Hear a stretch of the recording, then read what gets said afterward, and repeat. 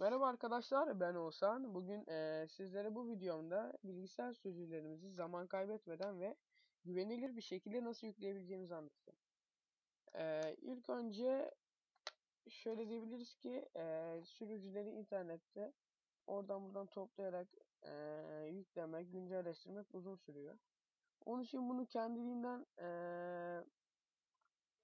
toplayan, bulan, kendiliğinden indiren ve kuran mevcutlarını internetten bulan bir sürü program var. Bunların içinde bir tanesi var ki benim bir senedir kullandığım ve çok kaliteli, gerçekten çok sevdiğim bir program. Adı Driver Scanner. Burada masa üstünde göründüğü gibi. Bu program gerçekten güzel, hoş bir program. İlk önce nasıl kurulacağı ve indirileceği hakkında bahsedelim. İnternete Google'a giriş yaptıktan sonra Driver Scanner yazarsak burada sitesi çıkıyor. Ben burada açtım. Buradan Driver Scanner'a tıkladık. Buradan download now diyerek indirebiliriz. Ben de şu an bir tane indirili. Zaten bende kurulu olduğu için bu kısmı geçiyorum. Bu kısımda veya geçmeden şöyle bir özet geçeyim. Download now dedikten sonra kendisi burada iniyor. Eğer sizde başlatmadıysa, burada da söylediği gibi Driver Skin 2024 eğer otomatik olarak inmediyse Restart the Download'a tıklayarak tekrar indirebilirsiniz. 10-15 saniye hatta daha sürede iniyor. Bundan sonra indikten sonra uygulamaya tıkladıktan sonra açılıyor. E, Bildiğimiz kısa kurulum şeklinde çalıştır diyoruz. Evet. Bu şekilde agree ve install diyerek yüklüyoruz. Fakat bende yüklü olduğu için bu işlemden geçeceğim. Bundan sonra evet masa üstünde böyle bir program geliyor.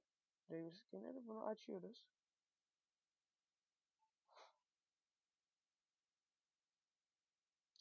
Evet, burada görüldüğü gibi bilgisayarımızın sürücüleri hakkında birçok bilgi var. Mesela driver status demiş. Burada sürücülerimiz hakkında durumları var. En son sürücü taramamı bugün yapmışım. 3 tane sürücümüz şu an eski olduğunu gösteriyor. Buradan start scan diyerek taramayı başlatıyoruz. Evet, kısa bir sürede bilgisayarın tüm parçalarını taradı. Benim şu an 3 sürücü haricinde diğer sürücülerim güncel. Burada gördüğü gibi yeşil bölmede.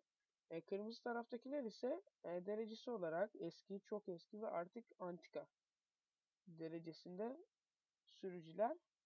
Burada bu sürücünün aynı zamanda hangi bölüm sürücü olduğunu, mesela multimedya sürücüsü, servis ve görüntü, yani ekran kartı sürücüsü olarak bölümlere de ayrılıyor. Buradan update diyerek isterseniz tek bir sürücü, isterseniz de update al diyerek tüm sürücüleri kendisinin indirip yüklemesini sağlayabilirsiniz.